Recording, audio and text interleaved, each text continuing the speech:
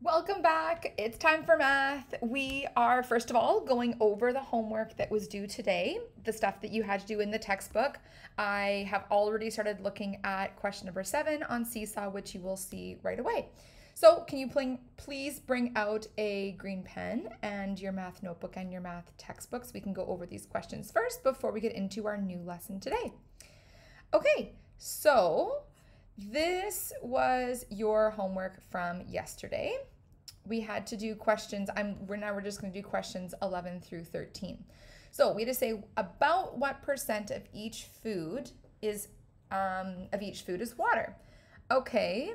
So we had to write. Okay, it says about, but really we can tell pretty much exactly.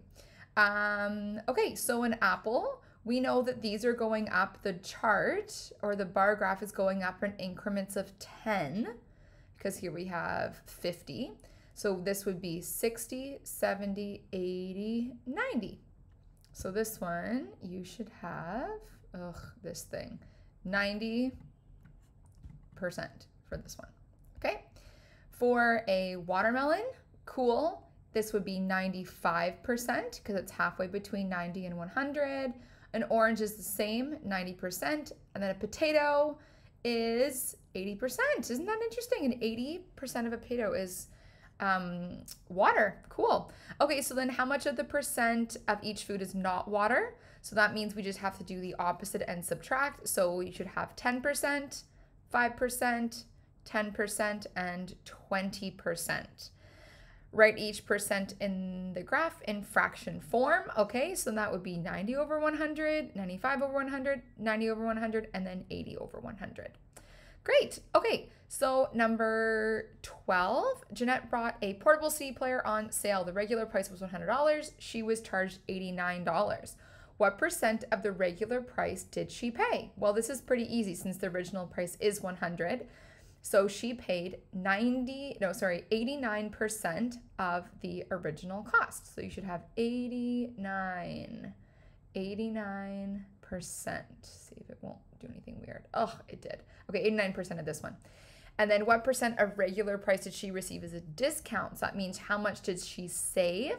Well, we would just do 100 minus 89, which should be 11%. All right, and the next one, Salvo said that that of 100 singers in the children's choir in Whitehorse, 62% are girls and 48% are boys. Is this possible? Explain. Okay, I want you to say yes or no. Is this possible? I can hear you saying no. Very good. Because if we added these up, 62 plus 48, we would get 110.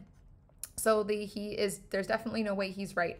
So either it would be 52% would be girls, or it would be, if we kept 48%, or it would be 38% would be boys if there were actually 62% of girls.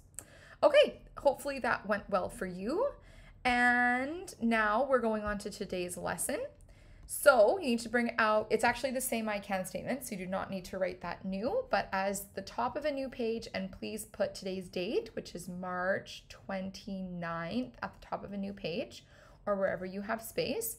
And then finding percent using equivalent fractions is going to be today's topic. So it still relates to this. It's just a little bit of a further extension. Okay, here we go. So life is easy when the denominator is out of 100 or 10, like we've been practicing over the past couple of days. Because we know if the denominator is out of 100, then we know that the fraction is just, if it's 89 over 100, then easy to convert to a percentage, just 89%.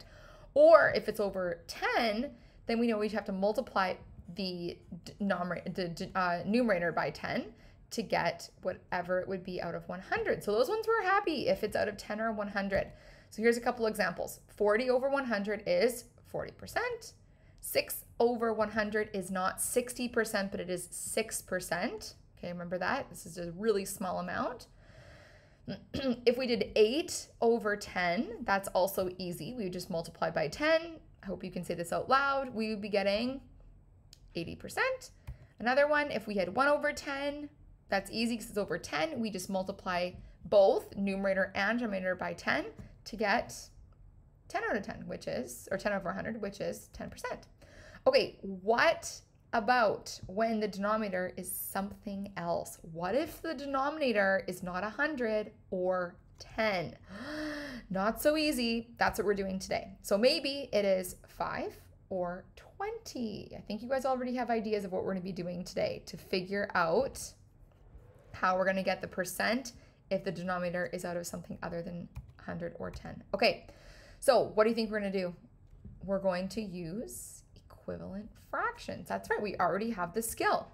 Okay, so using equivalent fractions, here is our pro tip. Find an equivalent fraction where the denominator is 100. So basically, we just have to convert our original fraction, find out what the magic number is to get the denominator to be 100. Okay, so here's a couple examples for us to work through. Okay, so say that we had, I should get my pen back here. Okay, so say this is going to be, painful because I have to draw this. Okay, so say that we had 3 over 4. Okay, we have to figure out our magic number for what we're going to multiply by to get to a denominator of 100. Okay, this is where we have to have our pretty good basic facts. So what times 4 times what gives us 100? Okay, I hope some people are saying it out loud. The answer should be 25. Okay, if we have 4 quarters, for example, in $1, and a quarter is each worth 25 cents, then we would have $1. So 3 times 25 is, basic facts, 75, okay? So then that means we would have 75% is the same as 3 over 4. Okay, another one. What is our magic number if we had our denominator of 25? What would that be? Okay, 25 times, I hope you're saying this, 4, it's actually just the same one we did over here, is equal to 25 over 4 is 25 times 4 is 100, and then 6 times 4 is 24. So there we go. That's your answer, 24 over 100, or it would be 24%. Okay, and then this one's a little bit trickier. Is there going to be a magic number that we can get to multiply 6 to get 100? There isn't, is there? So what other strategy could we use to find something that's going to help us get to 100? Could we divide? We could. We could divide 6. What's a friendly number that we know can easily get to 100? We can divide 6 by 3. And then our denominator would be 6 divided by 3 is 2. Okay, so 3 divided by 3 is 1. And then could we easily convert this to 100? I hope so. To get 100, 2 times what gives us 100? 2 times, I don't have enough space, hopefully you do. 2 times 50, right? 2 times 50. So, this thing, okay. So 1 times 50 is 50. So 3 out of 6 is the same as 50%. You might have been able to figure out that one just by using your head because you know that this is 3 over 6 is just half. So that would also work. Okay, so that is actually it for today's lesson. That's all that you need to do. So our homework, one other question. You're probably thinking, well, what if the denominator is not something that easily converts to 100? Maybe like 3, or maybe another prime number, such as maybe 11. For grade 6, you do not need to know how to do that. It's a little bit more complicated. If we finish this unit early, I can teach you. But all that you need to focus on or know for today, all of the questions they're going to give you are pretty simple, which will have numbers that will easily get to 100, most likely by multiplying. Sometimes you might have to do a division and then a multiplication. Okay, so your homework is page 192, 193, questions 1 to 6. So in the textbook, that is here.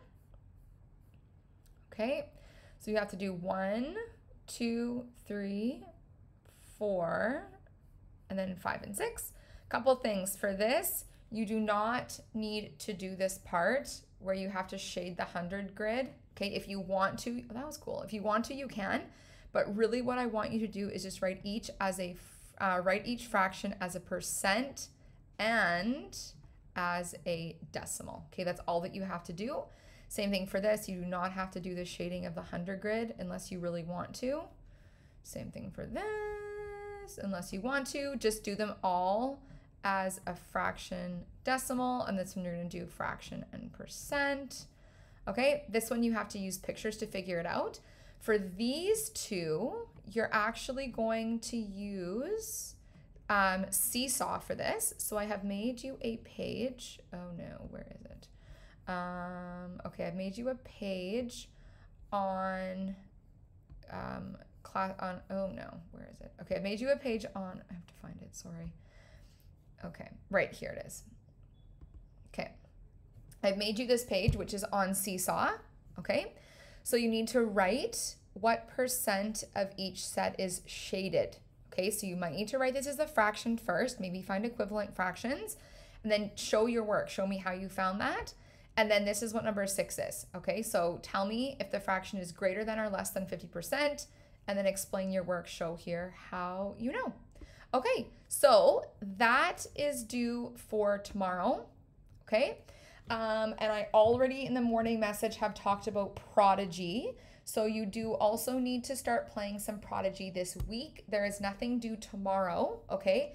The Prodigy lesson, as I've already said, continues for the entire week. Okay, have fun and good luck.